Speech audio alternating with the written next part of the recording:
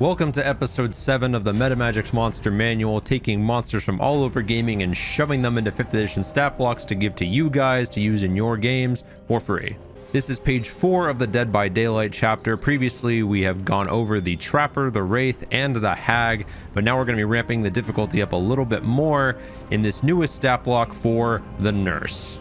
Now, the Nurse by design is supposed to be a killer who hunts down the survivors based on their injuries and is able to track them through their grunts of pain or their blood trails much easier than the other killers. So hopefully this stat block that I've created will keep that theme of a hunter in mind. So with that, let's get into it. And so to begin with the stat block, she's considered a medium-sized undead with the chaotic evil tag, same as all the other killers. She has an armor class of 14 with only her natural armor giving her a bonus because she only wears cloth otherwise.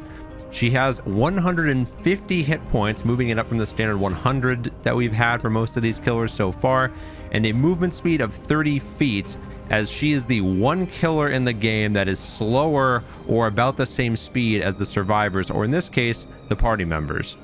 For the stat block, there isn't too many things special here. She has slightly above average strength and dexterity, a little bit higher constitution at 14, but a tremendously higher intelligence than the standard amount, all the way up at 18.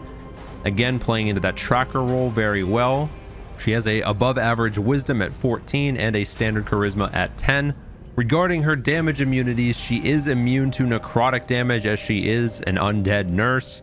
And she does also, like the other killers, have an immunity to bludgeoning, piercing, and slashing from non-magical attacks, but again, could be toned down to a resistance if your party does happen to be low on magic.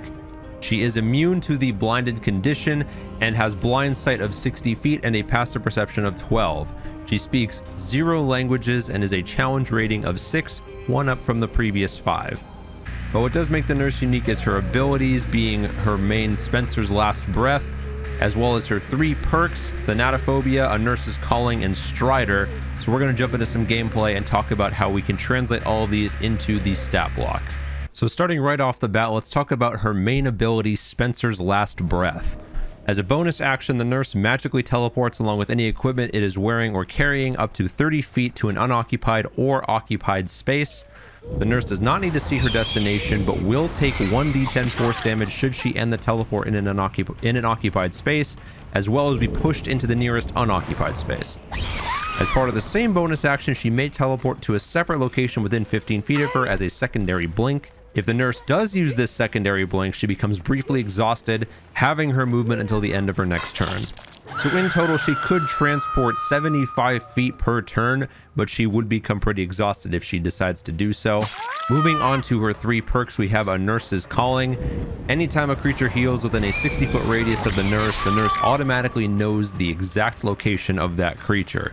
Next up, we have her second ability, Strider.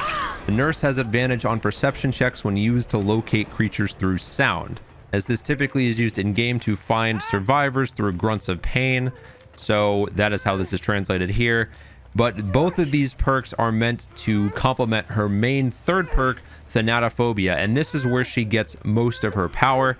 The Nurse gains an additional +1 to hit and +1 damage die to her attacks for each creature that does not have full hit points during the encounter, meaning any creature that is injured, a party member that does not have full HP, gives her these stacks. So what is her damage die exactly? Well, her only action is the Surgical Saw, which is a melee weapon attack +4 to hit at base with a 5-foot range and deals 1d8 +1 slashing damage.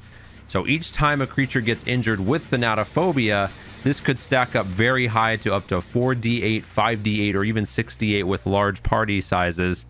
And this may sound familiar if you watched my last episode talking about the Hag, with the Hag's Devour Hope Hex giving pretty much the same effect. However, the difference between this perk, Thanatophobia, and Hex Devour Hope, one is that Thanatophobia is not tied to a Hex totem, meaning that it is not an all or nothing deal. So there is some variability in how often this Thanatophobia perk will get used, meaning that it could spiral up to like 68 damage, but then you could also have the Nurse lose stacks if party members get healed up to full.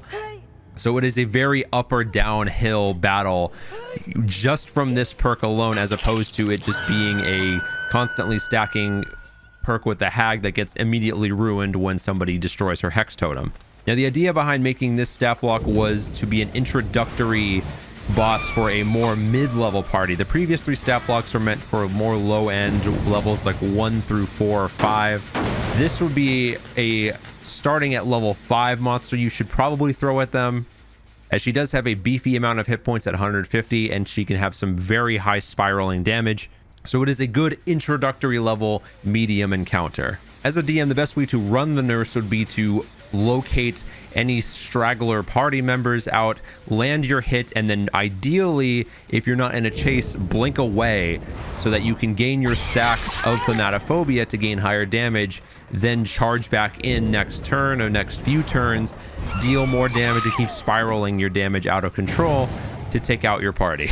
The ability to blink anywhere allows you to get out of binds pretty easily, so be sure to run this killer as deviously as you can. But guys, that is how I would run the nurse in Dungeons & Dragons 5th edition. The stat block will be located down in the description below. Take you to my Twitter where you can find a picture, download it, take it, use it, have fun with it, guys. This wasn't as complicated of a monster as last time, as I didn't really have to introduce any new mechanics like the hex totems from last time. So until the next episode, guys, have fun, stay safe, and as always, happy gaming.